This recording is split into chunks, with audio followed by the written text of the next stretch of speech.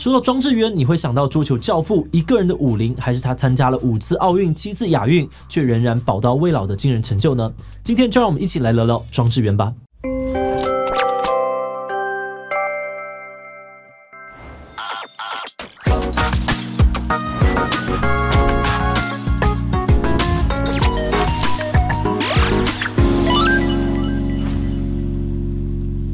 Hello， 大家好，我是志祺。要说到台湾的传奇桌球选手，可能非庄智渊莫属。他从7岁半开始打桌球，22岁就拿下了世界第3。而过了10年，当时一起打球的伙伴差不多都退休了，他仍然在国际赛事上面大放异彩。不止在伦敦奥运上面拿了男单第4名，打破台湾有史以来最好的成绩。后来又在世界桌球锦标赛和陈建安拿下男双冠军，终结老是由中国拿金牌的传统。而这次的亚运是他的第7次参赛，从17岁的小庄打到现在42岁的老庄，他的表现依然亮眼。不止在团体赛当中跟同伴一起摘下了铜牌，接下来还要再迎战男单、男双的赛事，让很多人都很佩服他的毅力。不过庄智渊一路走来并不顺遂，在成名之前呢，他没有拿国家资源，靠着母亲的支持，练到脚底破皮，染红袜子也不敢休息。而成名之后，却因为相忍为国和国训中心的教练闹翻，宣布要退出国家代表队。到底庄智渊是怎么样克服万难，成为世界顶尖的桌球选手？他为什么会气到要退出国家队呢？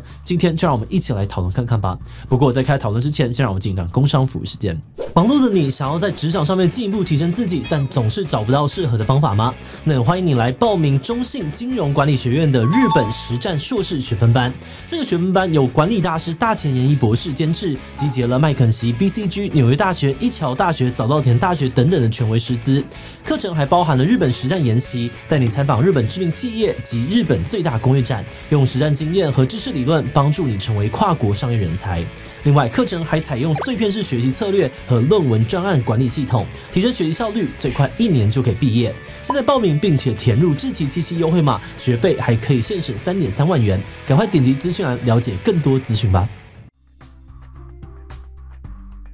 一般要介绍运动选手，我们可能会问他是怎么样踏上桌球之路。但回顾庄智渊的成长历程我们不如说他从出生就准备好要当桌球选手。1981年，庄智渊出生在高雄的桌球世家，爸爸庄汉杰曾经是全国的双打冠军，妈妈李桂美呢曾经是国家代表队队员，而哥哥庄智雄呢则是大专国手，他们家甚至还经营了桌球馆，所以庄智渊打桌球一点也不令人意外。但有趣的是，根据庄爸爸的说法，原本他们打算重点栽培庄智渊的哥哥，没有想到哥哥的课业表现太好，才改成培养庄智渊。庄智渊7岁半就开始打桌球，启蒙教练是他的妈妈李桂美。那因为李桂美自己也是桌球选手，看过太多桌坛界的丑闻，所以决定要自己教庄智渊。从庄智渊10岁开始他只要有多余的钱，就会想办法把庄智渊送去中国训练，因为大家都说在中国打桌球比打奥运还难。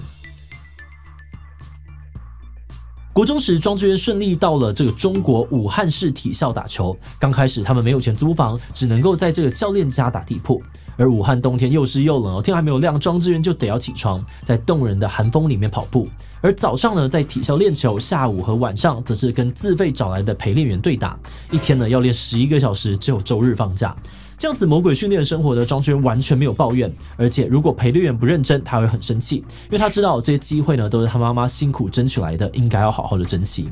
那皇天不负苦心人，这样子刻苦耐劳的庄智渊呢，在高中终于拼进了中国国家2队，获得了一点点的成绩。但同时间呢，中国也发现成长迅速的庄智渊可能会对于其他中国选手造成威胁，就把他列入了黑名单，禁止他在中国训练。当时的庄智渊很烦恼，因为他加盟的台湾一营球队也面临解散，他不止没有地方打球，也即将要没有训练经费。幸好在这个时候出现了转机。庄智渊的偶像呢是瑞典的桌球选手华德纳，他是桌坛史上第1位完成大满贯的选手，也就是获得了世桌赛、世界杯还有奥运会3项国际大赛的男单冠军。1990年代初期，华德纳还带领瑞典队拿下了3届的世桌赛团体冠军，扭转了中国长期在世界桌球独霸的局势，被视为是桌球界的传奇人物。而庄智渊从小就很喜欢看他的比赛影片，甚至呢还会看到大半夜。庄智渊形容华德纳打桌球的协调性很好，艺术感无人能比。而1999年18岁的庄智渊在世锦赛上面第一次对上了偶像华德纳，当时的庄智渊只是一个世界排名40多名的无名小卒，但他展现出了过去研究华德纳的成果，成功的击败华德纳，在世锦赛上面大放异彩。而当时德国奥森豪森球队的老板看中了庄智渊的表现，邀请他到德国参加甲级职业桌球联赛。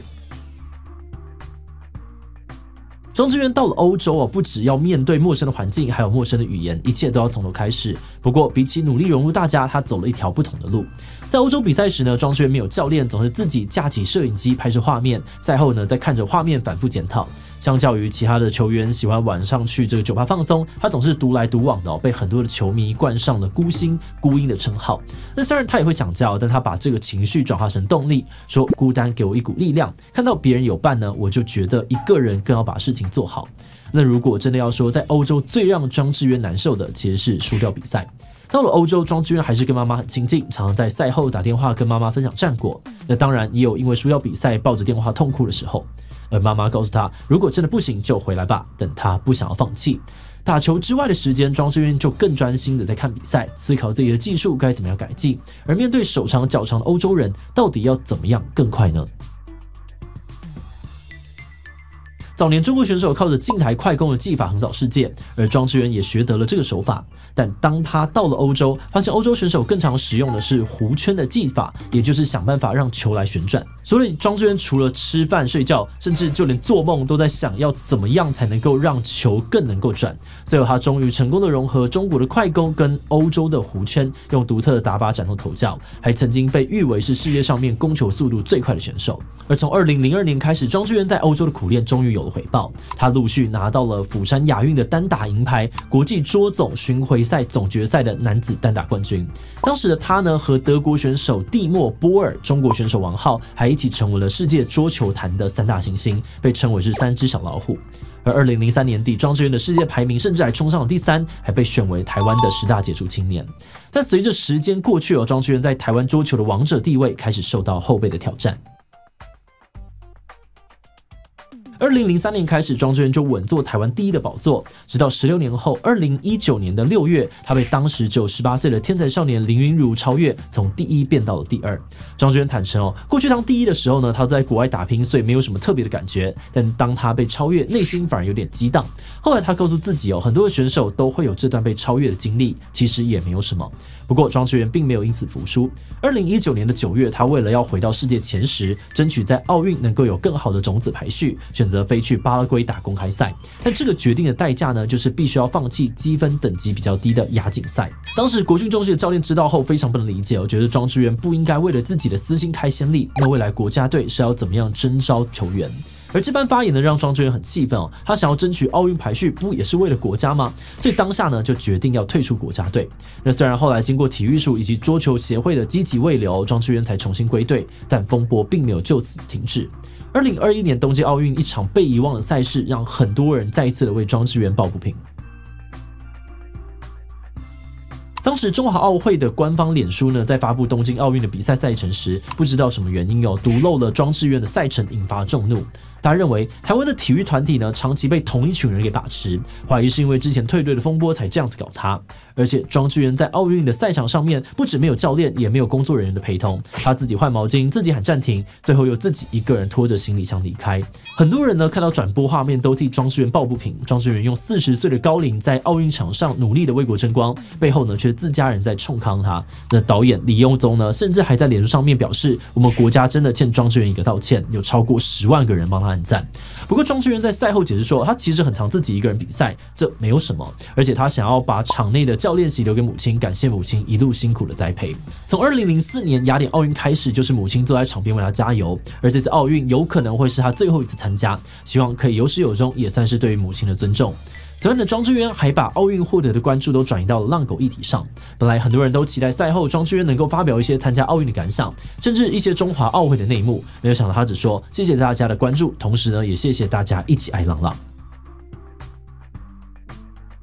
这次在研究庄智渊的时候呢，我们隐隐约约的可以感受到庄智渊在团体生活当中可能是不太受到欢迎的那种人。他沉默寡言，他择善固执，甚至可能还有一点不知变通。在2002年的卡达公开赛，庄智渊对上了当年世界第2的马林，有一局呢打了一个11-0，在中国引起热议。因为中国桌球界一直有个不成文的习惯，那就是至少要让一球，不给对手剃光头。而庄智渊呢，在中国打过球，他不可能不知道。但对于庄智渊来说，让了1分也可能输掉1局，甚至整个比赛，所以每1分他都要尽力去打，这才是对于对手的敬意。那么认为，或许就是这种要尽全力打桌球的毅力，让他直到了今天42岁了，都还能够在亚运上面为国争光。而当年跟他一起当上3只小老虎的中国选手王皓，年纪比庄智渊小2岁，却早在2014年就退休了。此外呢，庄智渊的铁汉柔情也让我们觉得很感动。早在2008年呢，他就靠着自己赚来的比赛奖金以及贷款好几千万，打造了智渊桌球运动馆，想要传承自己的技术，培养桌球新星。而这种不忘提携后辈的胸怀呢，也是他会被尊称为桌球教父的原因之一。此外，他的球台上面呢还贴了一面国旗的贴纸，跟着他在世界各地征战。那就算边边翘起来了，他还是会用这个桌球的贴布仔仔细细的贴回去。他对采访记者说，就希望电视转播的时候有没有可能带到一下。我们认为这样子关心后辈、热爱国家的庄智渊哦，跟在桌球场上的他有着不相上下的魅力。那接下来的亚运赛事，庄智渊即将出战桌球男单跟男双的项目，希望大家也能够一起为这位老将加油哦。好的，那我们也想来问问大家，你对庄智渊最印象深刻的事迹是什么呢？当然是意志力哦，他到世界各地打球都一个人真的很厉害。比他对于桌球的奉献，自己把球打好之余，竟然还愿意开桌球馆教人，所以当然是铁汉柔情的部分，我最喜欢反差萌了。听其他留言分享你的想法吧。最后，如果你喜欢今天的影片，欢迎分享出去，让更多人知道庄智渊。此外，也可以点击这个地方看詹家姐妹以及体育改革。那么今天的这一期就到这边告一段落，我们就明晚再见喽。